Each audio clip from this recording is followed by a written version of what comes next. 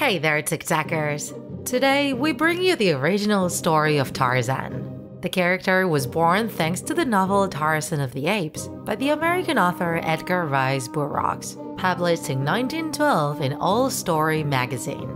Thanks to its enormous success, it was released as a book, and its writer became one of the most famous of the time. Subsequently, several sequels were created, where more adventures of the character were narrated. In addition to film and television, Tarzan has been the protagonist of numerous comics, radio programs, and even parodies. Although surely the version that all of you know is Disney animation.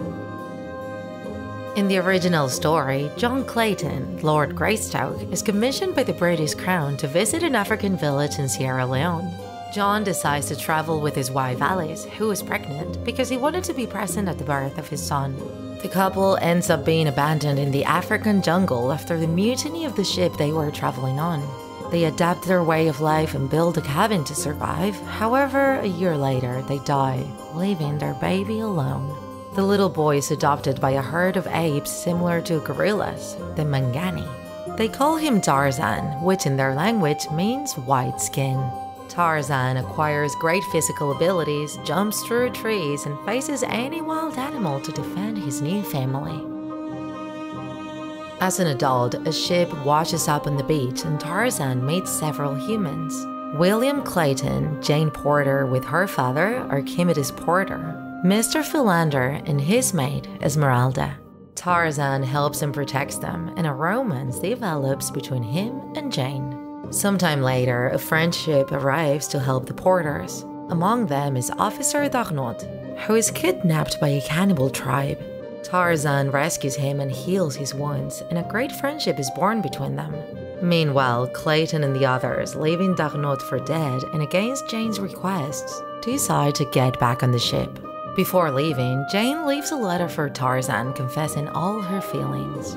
For this reason, sometime later, accompanied by Darnaud, he decides to travel to find her in the United States. During the boat trip, his friend teaches him to speak and behave like a civilized man. They first arrive in France, where Darnaud discovers that Tarzan was the son of John Clayton, and thus the rightful Lord Greystoke. Returning to America, Jane is forced to marry the man who had lent her father money for the jungle trip, Robert Candler.